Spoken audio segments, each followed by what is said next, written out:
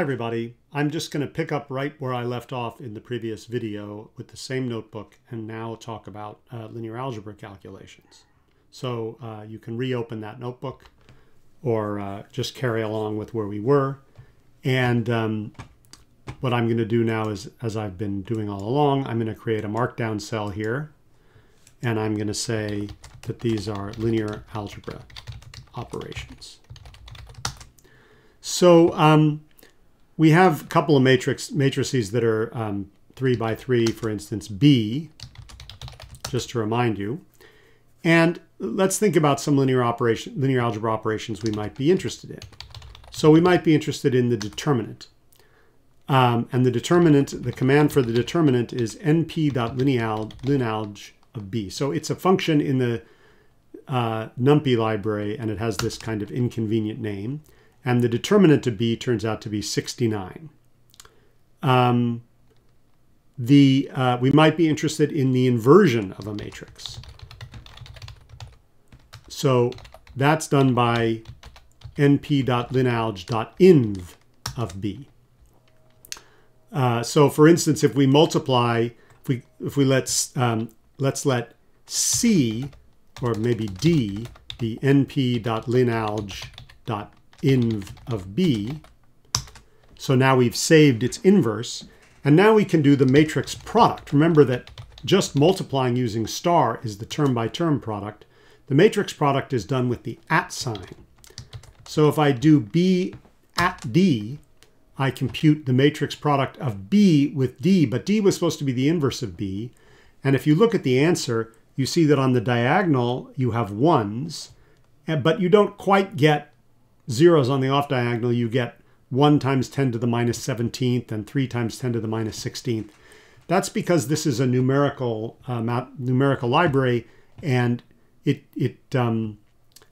works in floating point, and sometimes it's not exactly correct. So there's various ways to deal with these numbers which are supposed to be 0 but aren't quite, such as by rounding. I'm going to leave that discussion for another day.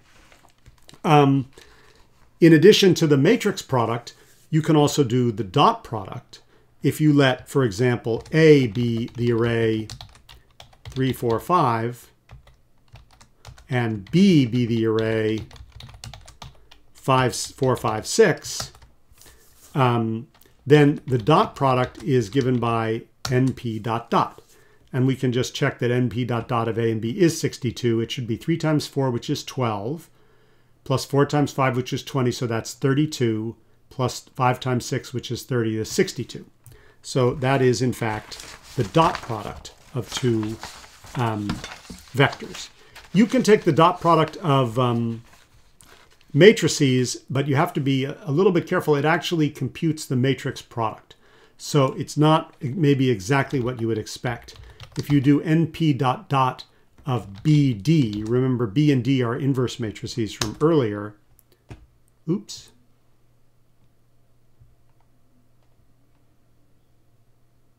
Oh, I renamed A and B. Sorry. So, if we go and we remember that, I'll show you a little trick here. We created B up here. We can copy this and use Control-C to copy that cell, and come down here and put in Control-V. And now we have our B back. And if we do np.bd now, we once again get the identity matrix more or less.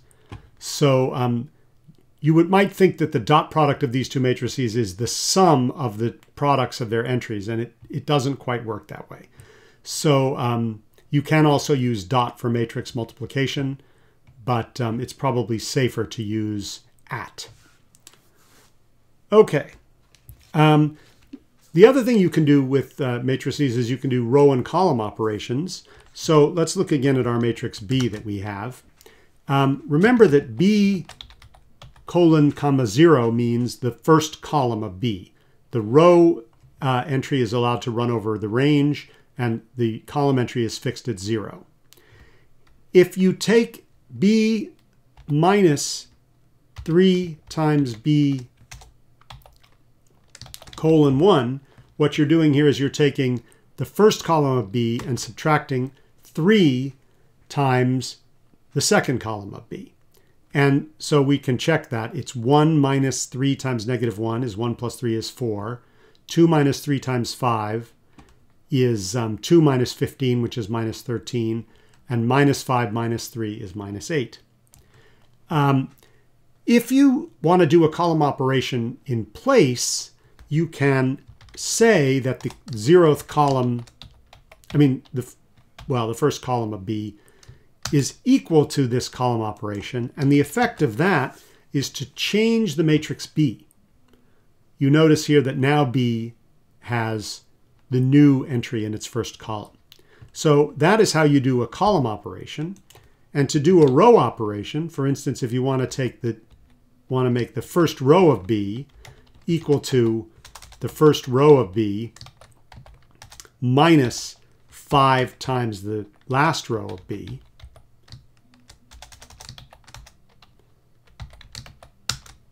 now B has a new first row given by what used to be its first row minus 5 times its last row. So it is possible to do row and column operations in place. One warning about that is it can be hard to go backwards. Right? We've lost B. We messed it up. And then just to finish up this discussion of linear algebra operations, there are some special arrays that are useful to know about. Oop, not areas. So I double click in that box and change areas to arrays. So you might want an array of zeros. And you can make an array of zeros of any shape that you want. So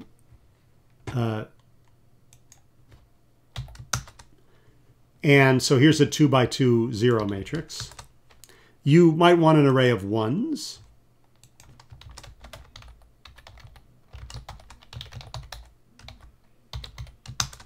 So here's a 3 by 3 matrix of ones. You might want a vector of ones, and now we have 5 ones in a row. You might want a diagonal matrix. And to do that, you give the diagonal elements on in a list. And so here we have a 4 by 4 matrix with the diagonal elements equal to 2, 3, 4, and 5. Let's see, what else? Oh, then there are 2 others that are really useful to know about. One is you can make a range. So if you do a range, notice that it's np.arange, you can give a starting point, an ending point, and a step size. And what you will get is an array which counts from 0 to 10 by 0.2. But following the usual convention in Python, the first index is included and the last one is not. So you notice that the array stops at 9.8, not 10. And if you ask for the shape of this, you see there's 50 entries, and that's what you would expect, because if you step by 0.2 from 0 to 10, you would want to get 50 entries. And a slightly different version of this is the linspace array. And it works slightly differently. Instead of, you give again a starting point and an ending point, but instead of giving a step size, you say how many steps you want. So if I ask for 50 steps, then it's going to go from 0 to 10, and it's going to arrange to have 50 steps. But the difference is that in linspace, the beginning and ending point are included. So the step size here is a little bit off from 0.2. If I did x equals np.linspace 0, 9.8, 50, and then looked at x, then I get the same thing that I would have gotten with arange. So these are useful for plotting. And for example, if I define n to be the linspace from 0 to 10 with, let's say, 50 intervals, and I take x squared, So the way you do an exponent is with 2 asterisks. Then these would be the y values corresponding to the x values in x. So I could let y equals x squared.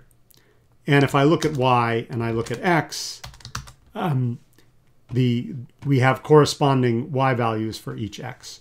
And we could have done sine of x or even log of x, although we're going to get a numerical error because we have a 0 there. And you notice that you get a warning because the first entry in x is 0, and it tried to take the log of 0 and it puts in negative infinity. So it does go on, but it does warn you that it found a divide by 0.